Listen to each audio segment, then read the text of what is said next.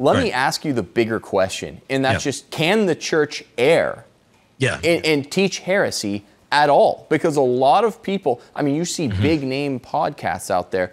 Is the Pope a heretic? The Pope is a heretic. Has the Pope broken with the church? Is there a rupture in the church? And that's really out there. That's what's filling the airwaves. That's the narrative that's catching on. Can the church teach heresy? And can the Pope teach heresy? Yeah, so there's multiple distinctions I want to make here, because first you mentioned, can the church err? And then you also mentioned, can it teach heresy? And then you mentioned, can the Pope be a heretic? So there's multiple distinctions I want to make here. Number one, I would say not all error is of the grade of heresy. Obviously, whenever we speak of those first paragraph teachings, we cannot speak of error. Those are infallible. The very definition of infallible is it's without error. Right. So obviously, we're not talking about first paragraph teachings. Those are free from there. We're also not talking about second paragraph teachings, secondary objects, because those are also infallibly taught. So those are free from there. Now, that third category, the non-definitive teachings, can we speak of error here? Yes. And I would say of a certain kind, not of the degree of heresy, but of a lower grade. And the reason why I want to say, yes, we can speak of error in third paragraph teachings is because if you speak of non-definitive teachings or reformable teachings, by definition, that could be erroneous, right? By definition. Otherwise, everything's definitive. You wouldn't even have this third paragraph teachings if they're all infallible already. So clearly, we're talking about non-infallible teachings. As soon as you open that door, you're already admitting, yes, you could have error here. Now, whether or not we do have error in any of these teachings is a different question, but could you potentially have error here? Yes.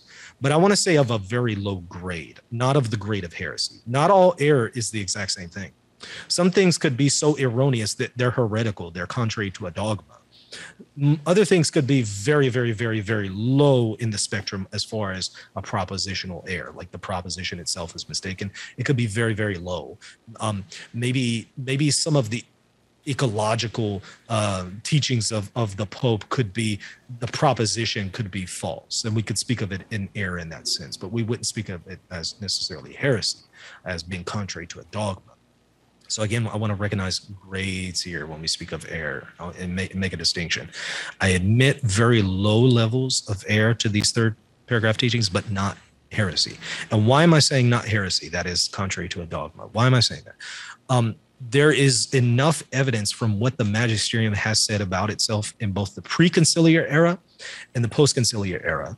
And not only what the magisterium has said, but also the consensus of theologians.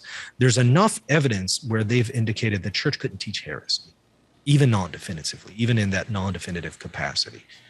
The reason why is heresy destroys your soul if you assent to it.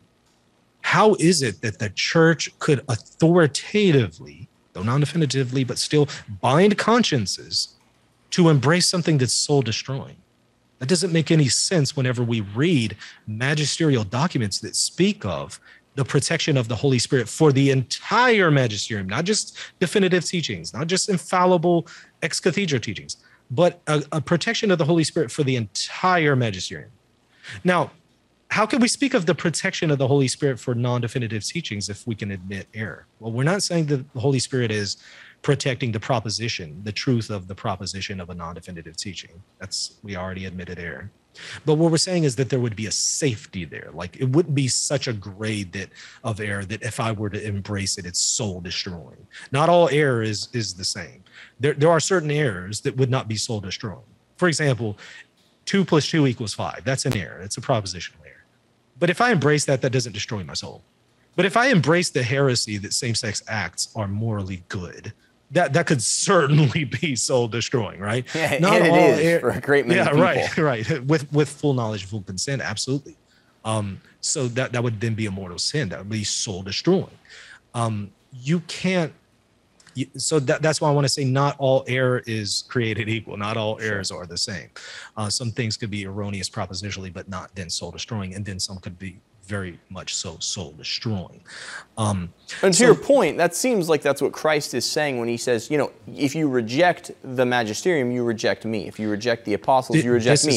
He can't say that and then be like, well, here's a magisterium that errs in something that's soul-destroying, and then it's a damned if you do, damned if you don't proposition. This is important. And by the way, it also pertains not only to the teachings of the church, but also the prudential judgments. The Holy Spirit is protecting them from being a judgment that's so detrimental that would be soul destroying. Like the church can't promulgate a missal that would be soul destroying. That would completely undermine its very mission to sanctify the church. And again, we're talking about on a universal level. Like you could have things that happen on a local level that could be soul destroying, but on the universal level, no. But you mentioned something important there, because this is what Humani Generis, Pius XII actually says. He says about papal encyclicals. So he's talking about those non-definitive teachings. He's not talking about ex cathedra. He's not talking about infallible teachings. He's talking about non-definitive teachings, non-infallible teachings of a pope in an encyclical.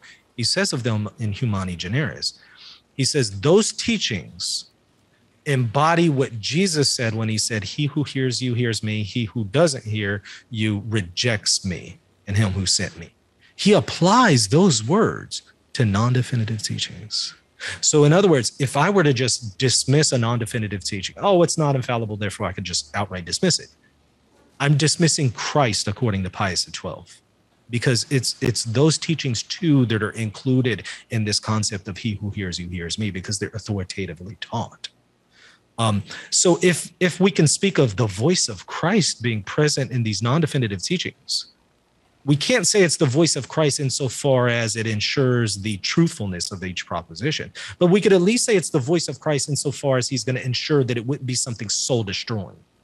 So when we look throughout what the church has said about itself in the teaching office, there's many instances that it would indicate, okay, there's still going to be a safety to these non-definitive teachings. They may not always be true, but there's still a safety to them. They could never be something that would harm one's soul. And that's the error of today. There are many people who think they're guardians of tradition and that they're traditional. And in fact, they're anything but that, because they're rejecting the very teaching authority that of which it said, he who hears you hears me. And they think that they can do that because it's not ex cathedra. It's not infallibly taught. Well, sure. That's and then it's error. Like, if the church admits, if the church tells us that there can be, these are not irreformable teachings at a certain level, then it's like, why aren't you listening to the church? You claim you're leaving the church in the name of listening to the church when your leaving is a product of your not listening. It's a logical contradiction, of course, as all error and sin is. Now, there is an important qualification I want to make here, because it does need to be said. The document Donum Veritatis, which is a magisterial document, it does note there are very rare cases where a well-trained theologian, for very good reasons, could suspend, that's not the same as dissent, but could suspend assent of intellect and will to a non-definitive teaching. Sure, and that's that a is CDF very, document.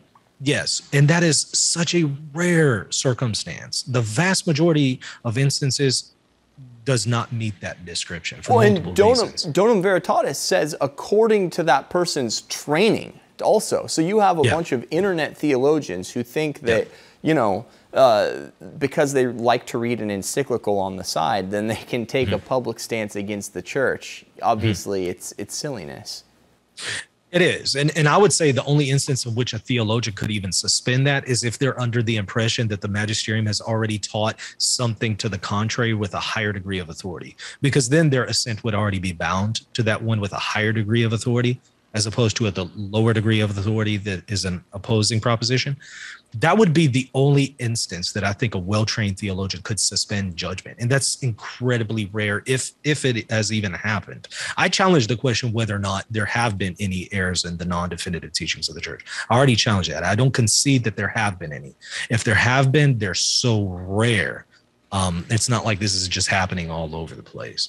But I do at least admit that there could be the possibility of it. But that's such a rare circumstance, right? I mean, but most of us aren't doing that. We're just outright rejecting Vatican II's non-definitive teachings or anything that the Pope says that may be authoritative, but it's not ex cathedra. We're just rejecting it and saying, I don't have to accept it. It's not ex cathedra. Or, I don't have to accept anything of Vatican II because it didn't offer any solemn dogmatic definitions.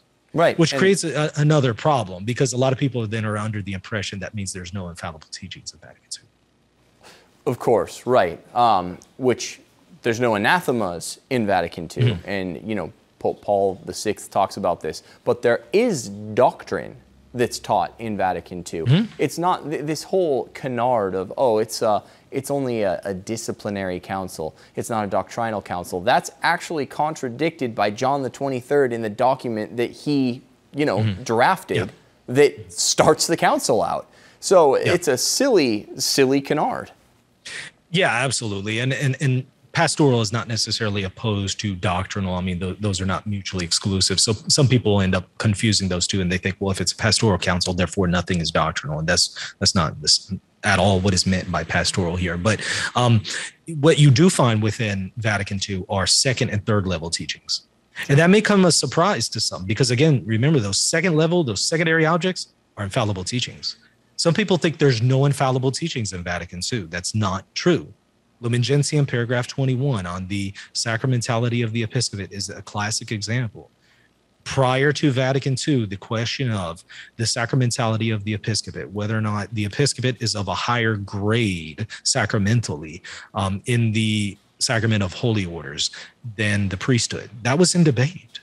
At Vatican II, they settled it and said, yes, the episcopate is a higher grade of the sacrament of holy orders than the priesthood. It's not that the priest is just some glorified administrative priest. It's not that the bishop is just some glorified priest with jurisdiction and administration. No, it's a higher degree. It's the fullest degree of the sacrament of holy orders. That's definitively settled at Vatican II, but it's a secondary object of infallibility. And some people get tripped up because they see Paul VI spoke about no new solemn dogmas. But you remember, dogmas are primary objects, things revealed by God. Well, that's true.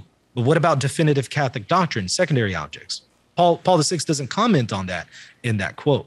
But he does mention elsewhere in the Acts of Vatican II, I think it's the beginning of the third session, he mentions Lumen Gentium is going to settle this issue on the sacramentality of the episcopate in a way that can no longer be questioned. And that's why a lot of theologians say, yes, this was definitively settled. So you do have infallible teachings. It's just a secondary object, not a dogma. Sure. But you're not free to oppose it because it is infallible. But then the vast majority of teachings in Vatican II, they're not that first or second level. They're going to be that third level, but they're in the highest part of that spectrum. They're incredibly authoritative and weighty. You don't have the option to just say, I can dismiss it because it's not definitive. No, you have that obligation to assent with intellect and will, because again, he who hears you hears me. Michael, we are running up against the clock, unfortunately. I just wanted to get you to quickly weigh in on that last question. What about the Pope when he is, speaking about like offhand as maybe a private theologian? Maybe hell doesn't exist. Maybe this, maybe that. Maybe it was just sharing the miracle of the loaves and fishes. What do you say to that? Very quickly. Yeah, the question of whether or not the Pope could be a heretic, right? So I think we established in his teachings, in his teaching office, in that capacity, he cannot be a heretic. However, could he, as a private person, be a heretic? I do think that is possible. And could he then utter those heresies publicly in an interview or something on an airplane? And it's not authoritative. It's not part of his magisterium, so it's not protected by the Holy Spirit. But he utters it and publicly. I think that is possible. But whether or not that's possible doesn't necessarily mean that it has happened. We could discuss whether or not Pope Francis has ever done this, for instance. But could Pope Francis utter something that is heretical, not as the Pope, but just as a private individual? Yeah, I do think that is possible. And no, he would not automatically lose office, by the way.